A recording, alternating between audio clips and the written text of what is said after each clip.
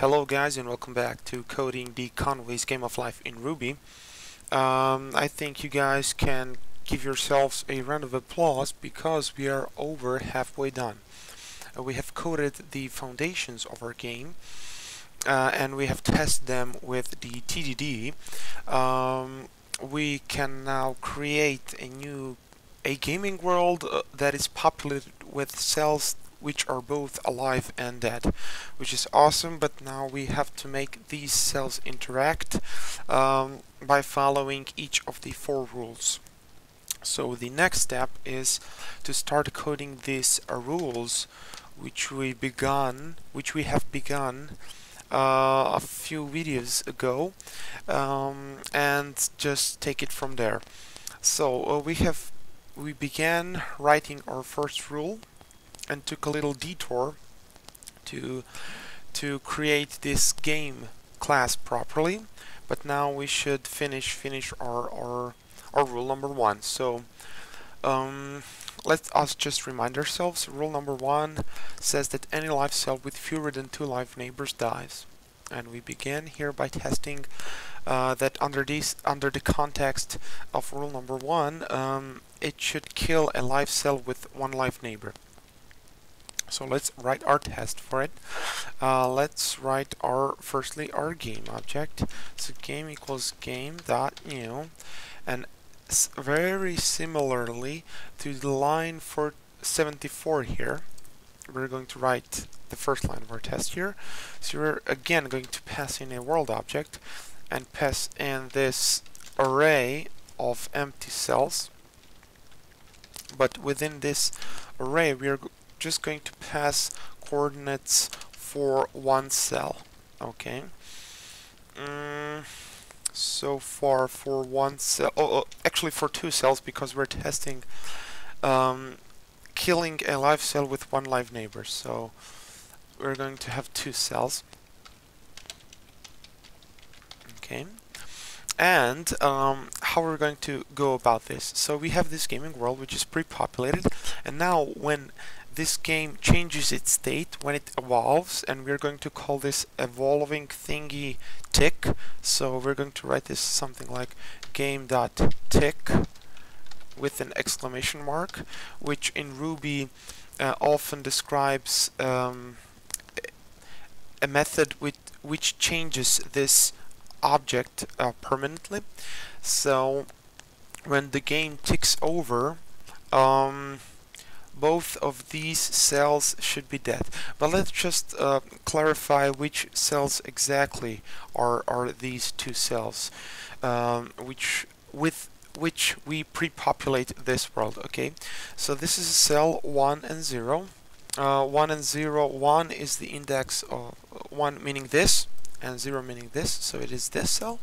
Okay, and this 2 0 specify these cells. So these 2 cells are the one we're looking here, and both of these cells have fewer than 2 live neighbors, and both of these cells should be dead when the game ticks over. So we're going to have something like world.cell grid 1 and 0 should be dead. Okay, and the same thing for the other cell, which is designated by numbers 2 and 0. Let us just run our tests to see where are we failing, and we are failing on this undefined method tick. Okay, that is perfectly within reason because we haven't not defined it. But before we do that, we should take a closer look at this rule, which is saying any live cell with fewer than 2 live neighbors dies. And we do not at the current state know how many neighbors thus does a cell have. So first off, before we implement this ticking of a game, we should implement a counting of neighbors, because all of the 4 rules of the game of life rely on detection of neighbors. Okay, so let's start writing the counting of the neighbors. So Let's first look at where are we going to count these neighbors. It makes sense for me at least to make this counting of neighbors within this world class. So let's go over in our RSpec file, and within a context of a world, let us create the counting of neighbors method. Okay, so subject should respond to proper methods. It should respond to neighbors. Okay, it should respond to neighbors, and let us run just this test under the line 16 so we do not get confused. So we're running this test 16, and our world doesn't respond to neighbors, which is perfectly fine because we do not have it. So let us define it. Define neighbours, and okay, and this test is now passing. And right now we do not have anything under these neighbors, and we should think about what we are going to do here.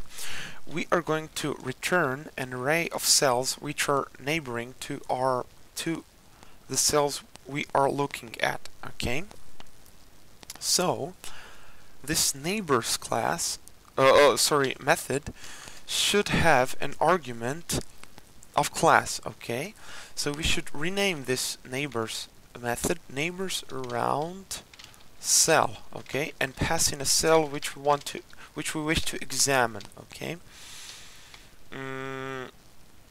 and now this is our new starting point. Okay, so let's first off comment this renamed method that we have here, and let us test it using our usual TDD methods. Run our specs, which are failing. Actually, do not know how to test this, so this is a first for me. Also, oh, okay, this is a first for me also. So neighbors around cell. What happens if I pass in a cell argument?